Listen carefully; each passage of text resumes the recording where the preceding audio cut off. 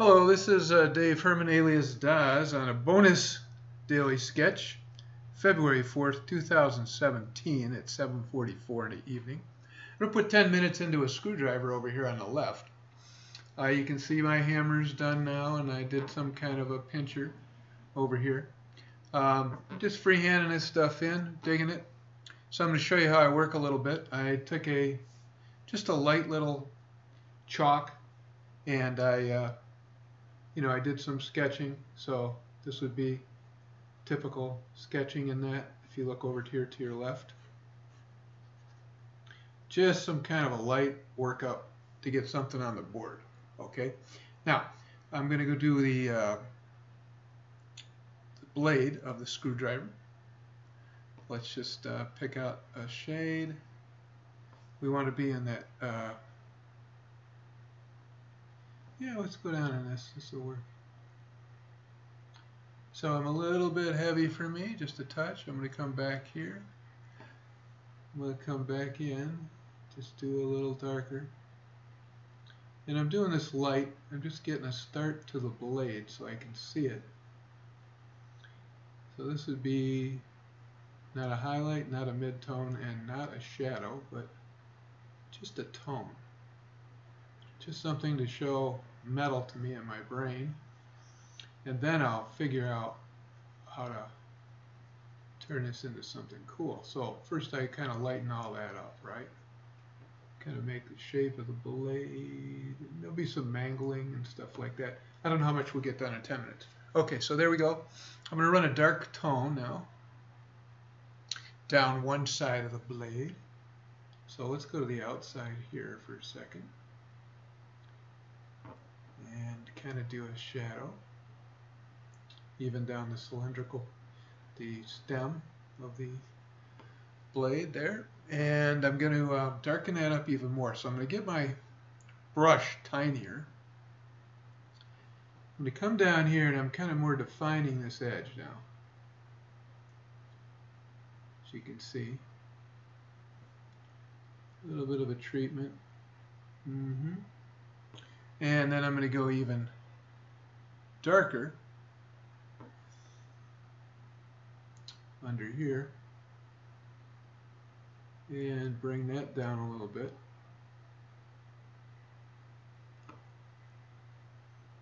You know, when you're doing with tools, unless you're drawing a brand new tool, being perfectly smooth, I wouldn't worry about it. It's good to have like jacked up tools so they look like they're used.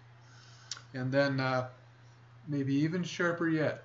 So I'll go darker, because to show metal, you always want more contrast between your darks and your lights. You know, if it's something organic, you don't have that shiny stuff that you do with metal, of course. So I'm kind of shaping that blade. And that's a little bit of a edge. Maybe some kind of a definitive thing on the right side here a little bit. Just kind of very light. See, just kind of not too dark of a line. Enough to know that it's creating the border, but not too heavy. Alright. So I've got kind of a line. Yeah. And then let's go even more light. So we'll start to shape some of the surfaces. I would go even lighter and take this up a touch in opacity. Let's see what we get if we go. Yeah, there we go. There's a little bit of a whiteness. Kind of come down here into some stages. Alright, now I get the feeling that I should be in brush 8.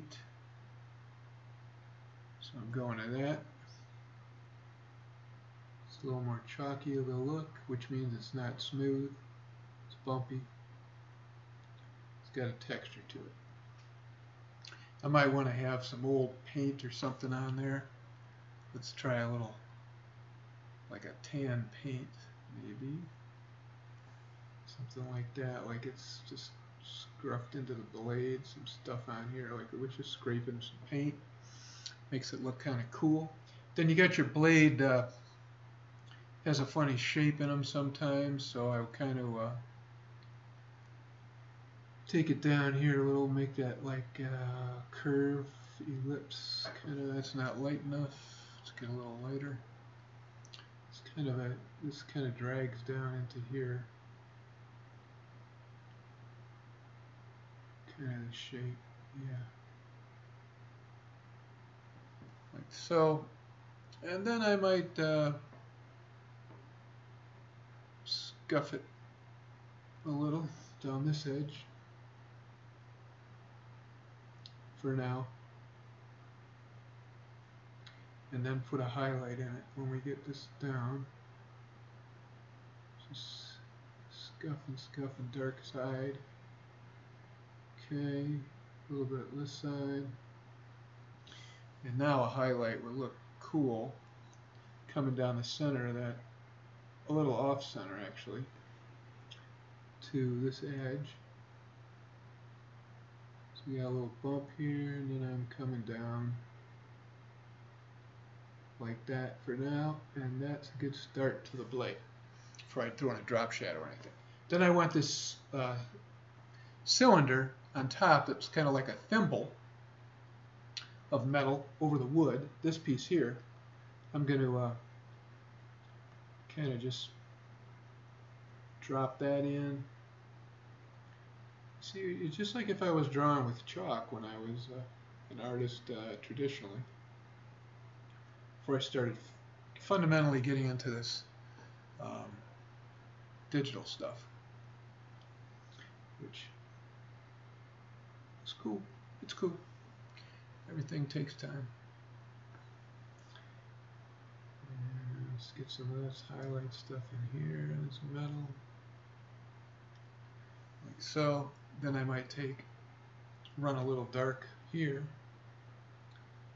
And now when you're in Verve, if you hold the Shift key and set your opacity at 0, you can push this paint around and kind of create like a blur. See, I'm smudging it.